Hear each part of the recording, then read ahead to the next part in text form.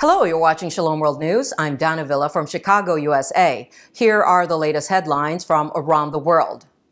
In the U.S. state of Utah, Senator Mike Lee has urged the 12 Republican senators who cast their vote in support of the Respect for Marriage Act, or the RFMA, to put in place protective measures for citizens who believe marriage is between a man and a woman. He told them to oppose the closure of the debate on the Respect for Marriage Act unless the Lee Amendment is added to the legislation. RFMA seeks the recognition of same-sex marriage and demands protection for interracial marriages. Lee said that the free exercise of religion is necessary for the health of the country, and everyone must have the courage to protect it. If the act is passed with the Lee Amendment, then it would prevent the federal authorities from taking action against an individual who believes that marriage is the union between a man and a woman based on his religious or moral convictions. Last Wednesday, the Senate voted 60-37 to go ahead with the RFMA. 4 American pro-life advocates were sentenced to 45 days in a county jail for felony. This is in connection with a 2019 Red Rose rescue action at a Michigan abortion clinic. Lauren Handy, William Goodman, Patrice Woodworth, and Matthew Connolly were defending the right to life of the unborn at the Women's Center of Flint and Saginaw in Michigan in 2019. However, they were charged with trespassing, distributing the piece, and resisting arrest. All 4 were detained immediately and will be housed in the Genesee County Jail in Flint. On Friday, November 18, PAUU-affiliated activists gathered outside the jail calling for the release of the detained. According to a Progressive Anti-Abortion Uprising, or PAUU, statement, the organization's director was also jailed. The Red Rose Rescue is a direct action in which activists go into abortion clinics, distribute red roses and books that support life, and give the patients hope and money. In an apparent gesture of sympathy for the demonstrators back home, the Iranian soccer squad opted not to sing the national anthem as it was played ahead of their match with England on Monday, November 21. As the anthem was played at the Khalifa International Stadium, the players were conspicuous by their silence. Protests are rolling in Iran following the custodial death of 22-year-old Mahsa Amini, who was arrested for improperly wearing the hijab. In the protests marked by the public burning of headscarves and the cutting of hair, the government has brutally cracked down on protesters, and hundreds have been killed so far.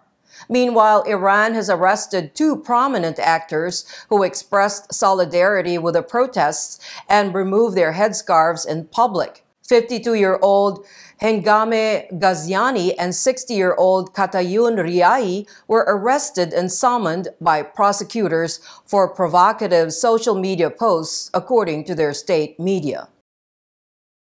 On Monday, November 21, Pope Francis named the Apostolic Nuncio to the United Kingdom, Archbishop Gugerotti, as the new prefect of the Vatican Dicastery for Oriental Churches. The 67-year-old Italian archbishop succeeds Argentine Cardinal Leonardo Sandri, who has led the dicastery since 2007. Cardinal Sandri stepped down after he turned 79 on November 18. Although the customary retirement age for bishops is 75, a few Vatican prefects have been allowed to continue. Archbishop Gugerotti has been serving as the nuncio to Britain since 2020. He is expected to assume charge of the dicastery in mid-January next year.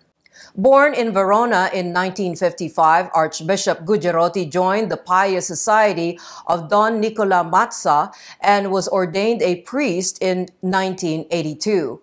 He has also served as nuncio to Georgia, Armenia, Azerbaijan, Belarus, and Ukraine. Archbishop Gugerotti has also authored several books on Oriental Churches and the liturgy. At least 160 people have been killed in Indonesia's West Java province on Monday, November 21, after a quake measuring 5.6 on the Richter scale rocked the region. The epicenter of the tremors was close to the town of Cianjur, which is 45 miles southeast of the capital, Jakarta. Governor Ridwan Kamil of West Java posted on Instagram that 162 people had died and 326 had been hurt. The search for people who are trapped under the rubble is going on and the death toll could be higher, said authorities. It is estimated that over 2,200 houses have been destroyed and damaged, and more than 5,300 individuals had to be relocated. Authorities reported that communications were being hampered by a lack of electricity and that landslides in some regions were preventing evacuations. Indonesia is situated on the so-called Pacific Ring of Fire. This part of the Earth's crust is the meeting point of several plates, causing frequent earthquakes and volcanic eruptions.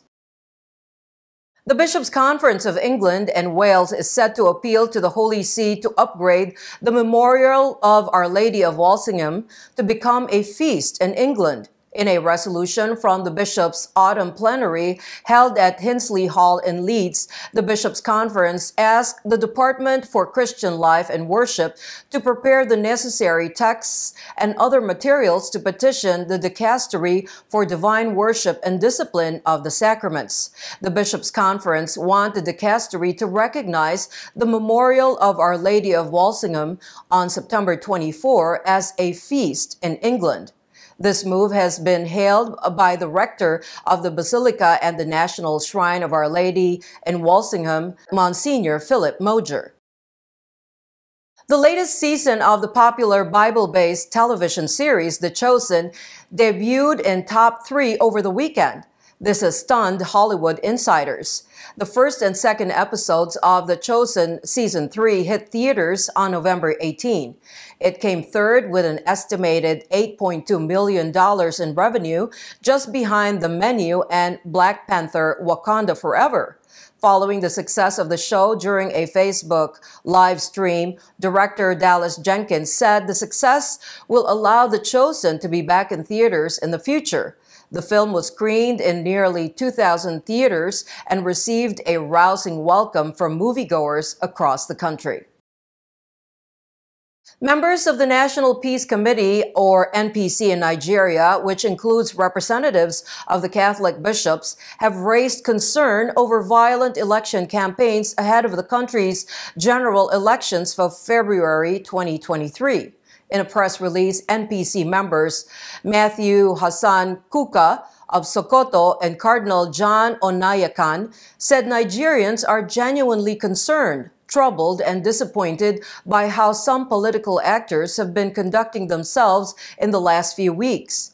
In a statement, they had said that Nigerians have been fed with a menu of intemperate language, intimidation, and outright violence in the field of campaigns. The statement was signed by the committee's convener and chairman, Bishop Kuka and General Abdusalami Abubakar, respectively. The Information Commissioner and residents said that over 100 people, including women and children, were abducted from Zamfara State in northeastern Nigeria by gunmen. The abductions took place in 4 villages in the state. Kidnappers attacked Kanwa village in Zurmi and abducted more than 40 people. 37, mostly women and children, were taken from the Wabre community. The abducted children are between the age group of 14 to 16. In the Yankaba and Gidangoga communities of the Maradun local government area, at least 38 people were kidnapped while working on their farms. In another news development, the Church of Bolivia has asked the state authorities to listen to the cry of a suffering and tired people and provide a quick and constitutional solution to the census-related conflict. Amid the conflict caused by the possible postponement of the date of the population census and the consequent strike that has been taking place for a month in Santa Cruz, the church celebrated the feast of Christ the King. Archbishop Emeritus Sergio Gualberti of Santa Cruz presided over the Holy Eucharist on Sunday, November 20, in the local cathedral and asked the authorities and state institutions to listen to the cry of the people. The prelate affirmed that the people also ask for respect for life and peaceful coexistence and not threats, shock groups, and confrontations were their aftermath of the pain, wounded, and dead. An abducted Nigerian priest has been freed 24 hours after his kidnapping. It was Father Cyril Okafor who was released by the Umeri Community Vigilante team. He was taken by armed men on November 15 from the Holy Ghost Adoration Center in Igbokwu in southwestern Anambra State. The Home Affairs Ministry stated that along with the priest, another person was also released. According to the Umeri General Chairman Johnny Chukwudi Mechi, the vigilante group was instrumental in securing the release of the priest. In the statement, he added that the abductors moved the priest to Enugu and then to Teji before finally being abandoned in Umeri. Amid the conflict in Myanmar, the Catholic Church has been blessed with 10 new priests and 1 deacon. This is a sign of hope for the conflict-affected Christian community in the Southeast Asian country. Bishop Peter La of Pekon Diocese presided over the priestly and diaconate ordination ceremony at Christ the King Cathedral in Luikau on November 20. Out of the 11, 9 are from Luikau, and the remaining priests and deacon are from members of the Missionaries of Faith community. Hundreds of priests and religious took part in the ceremony in the capital Kaya State, which has faced several attacks over the military coup in February of 2021. And those are your latest headlines. Do join us tomorrow. In the meantime, you can visit swnews.org for more updates. Shalom.